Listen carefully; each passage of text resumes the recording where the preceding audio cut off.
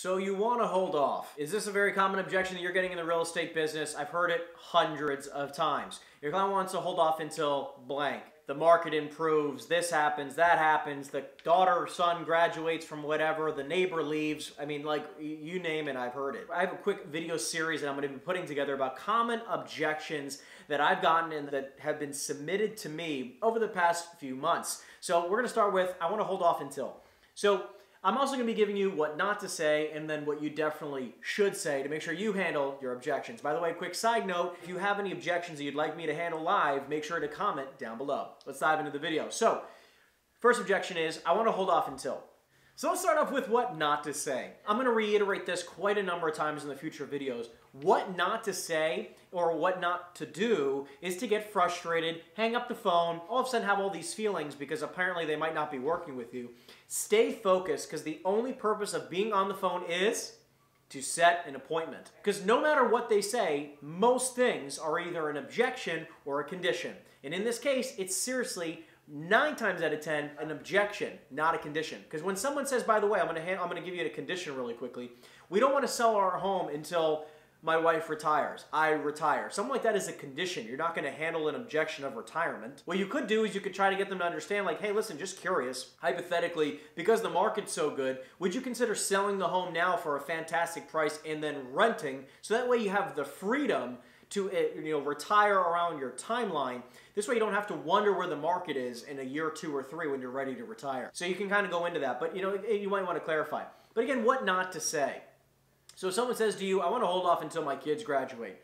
What you shouldn't say is, well, listen, I mean, like, at the end of the day, you probably could just sell the house today, make a great amount of money, and, you could just, kick the kids out, or you can make them rent, or you should, maybe you should just do this, this, and this, or maybe you should do, telling them what they should do. What you should be specifically doing is asking powerful questions that get them to think, that get their wheels turning. When you ask powerful questions, you're going to allow them to come to the conclusion on their own instead of you telling them what to do. So again, if they say, I want to hold off until blank, you shouldn't be saying, well, what I think you should do is sell the house now because the market's great. Or what I think you should do is tell your kids to, find a place to rent, and that way you could sell the house and, move on with your life. You shouldn't be telling them what they should do. What you should be doing is asking powerful questions to get them to think about a better, more natural conclusion to their solution. What you can ask them specifically in these moments is to say, just to clarify, would you like to start the process when X happens, or would you like to be moved into your next home at that time? Typically, when someone says, I want to hold off until May because, or June because my kids graduate from college. Okay, great. We go say to them is like, just to clarify, you want to start the process of selling your home in June, July, whenever they just said to you, or did you want to be moved into your next home at that time? Because a lot of people get that confused first and foremost. They, they typically go, well, I want to sell the house in June.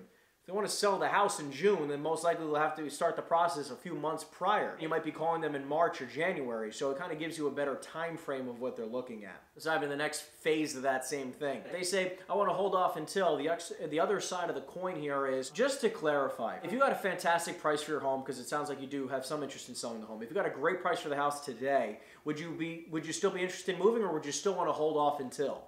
You want to put it right back in their court. Because again, what typically happens here is that they most likely will accept an offer right now, especially because the market is so unbelievable across the nation. So if you say to them, like, listen, if you got an unbelievable offer right now, would you still consider selling the home?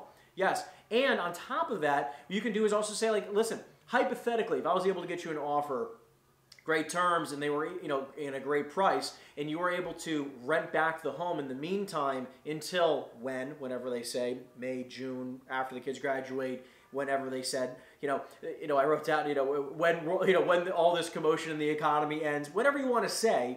But the point is that you could say, again, just to clarify, if you got a fantastic price for your house today, with terms that would allow you to possibly rent back the home or not even close until X happens, would you still consider selling your home? So you can put it right back in their court. This really, really allows you to see their motivation clearly and understand their timelines. So again, it's kind of the putting it back in their court type of handling of the objection. And what I want to keep reiterating in these videos is you ask a powerful question and then you shut up. So you repeat the question back to them. You say, just to clarify, you handle the objection like we've just talked about, and then you're going to stop talking and then allow them to speak. Then what you're going to do is that you're going to let them do that, and then you just want to go right back into the close. So you say, I want to hold off until June when my kids graduate. Okay, John, I can appreciate that. Just to clarify, would you like to start the process in June, or would you like to be moved into your next home in June? Well, I'd like to be moved into my next home in June. Okay, great, John. Well, listen, right now it's March. It takes, on average, for the entire process from start to finish, it takes anywhere between 60 and 90 days. So we're in March right now. That brings us April, May, June, which would be right on time. So actually, to get you moved into your next home right around your schedule, we should probably start the process today. So John, what would work better for you, afternoons or evenings? Just get right back into it. So don't hesitate, don't wait for them to say something. You can just go right into the close. Listen guys, hope this video helps, and again, if you have any objections that you'd like me to handle, make sure to comment down below so I can handle them for you.